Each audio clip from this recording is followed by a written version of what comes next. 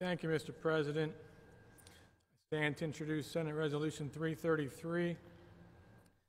The resolution that would designate the month of June 2020 as Cancer Survivors Recognition Month in Pennsylvania, and honoring all cancer survivors for their strength and courage in the face of this devastating illness.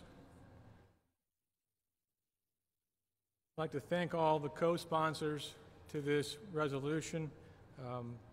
I can tell you it means a lot to me personally, and I am certain it would mean a lot to everybody else in this Commonwealth who suffers from the infliction.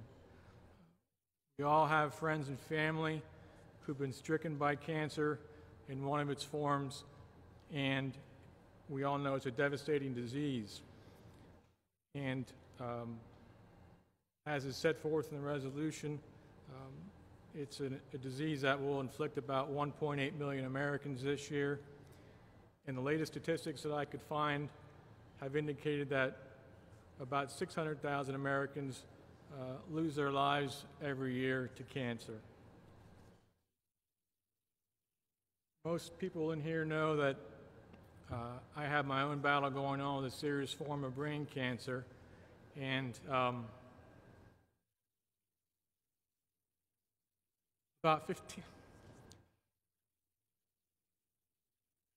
about 15 years ago, one of my best friends died from the same form of cancer. There are a lot of cancer survivors out there, and I consider them all heroes. I have my own specific heroes. Ashley Zimmerman, who at the age of 3 months old was found to have 4 tumors, neuroblastomas, and she's now 11 years old and is doing great, and I couldn't be more proud of that girl.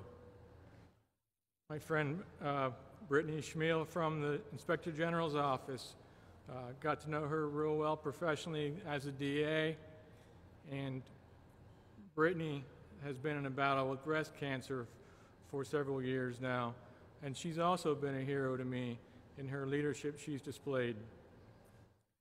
Finally, a gentleman named Steve McCracken lives in Lebanon, reached out to me when he heard my story.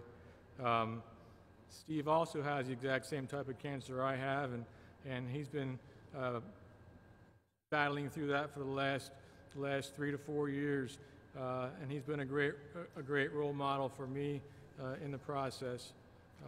So these are just 3 examples of survivors who I'd suggest everybody are really heroic in their behaviors. I know we all have stories of friends and family that fall into these categories, and there is no cure for most of the current survivors of cancer. But to all survivors, I just want to say thank you. You give those of us who are inflicted the strength to keep fighting on ourselves. Some of us will win the battle. Sadly, many of us won't. But all are heroes the same to me. I pray for all of you. I ask my colleagues to support this resolution and honor the thousands of Pennsylvanians who are fighting and surviving cancer right now. Thank you, Mr. President.